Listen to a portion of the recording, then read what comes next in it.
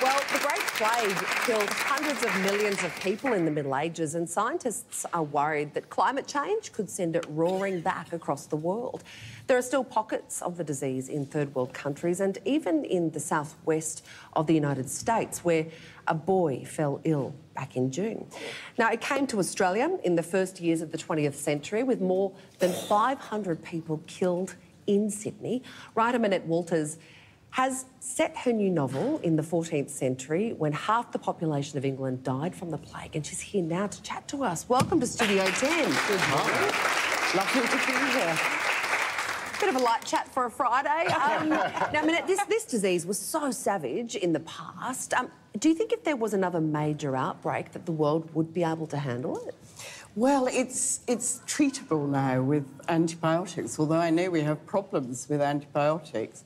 But if you think about Ebola or something like that, where they took a rather too long, in a way, to contain it, it was contained probably within half a year.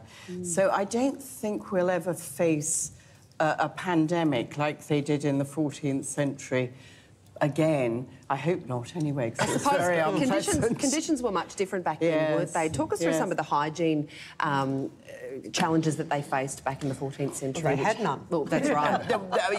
You've put it absolutely right. That was the problem. And because it was spread by fleas from rats, and the rats spread, and of course, the more people who died, the more food there was for the rats. So the rats spread faster, and so did the fleas that lived on the rats. Talk us through what the plague actually was. What were the symptoms and how did people die?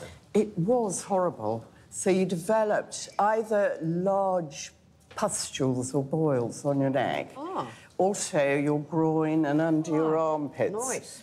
And then... You're not having breakfast. Tea, everyone. Sorry. And then, unfortunately, boils everywhere else as well, but much smaller. And then your blood turned black. But this all happened within 3 to 4 days. It was so fast. What sort of numbers? I was shocked, assuming they're correct. Run us through the numbers of people. Well, they estimate 200 million people died in Europe.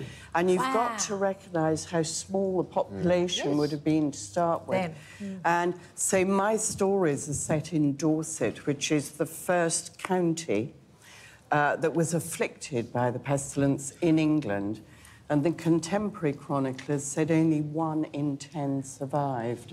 So that gives you a sense. Now, a lot of the story deals with this, but free men and lords could leave the county. But the serfs who were tied to the land, they gave oaths to their lords to remain on the land.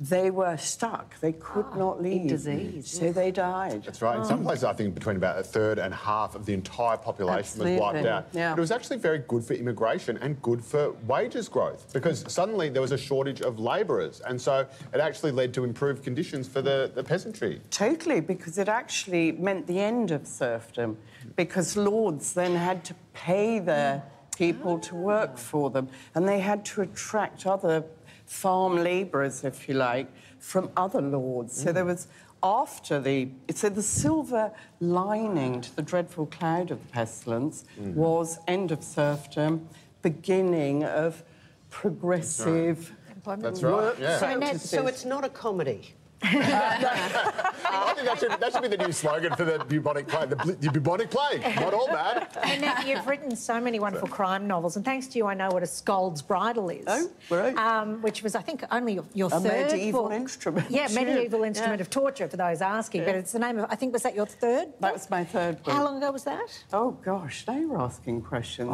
It's got to possibly be 20 years ago. What's brought you to this sort of book from those crime ones that you first kind of made your name in?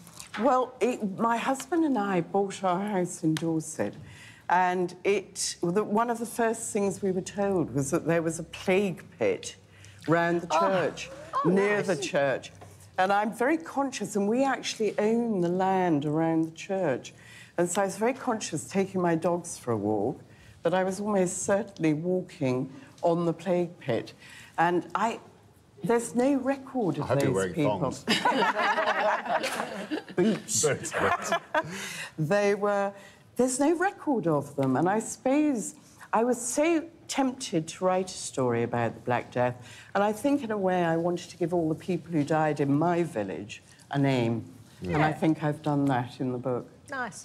Well, Minette Walters' latest book is called The Turn of Midnight. It is out now. It's a ripper of a read. Minette, thanks so much for joining us this morning. I got it. Thank you.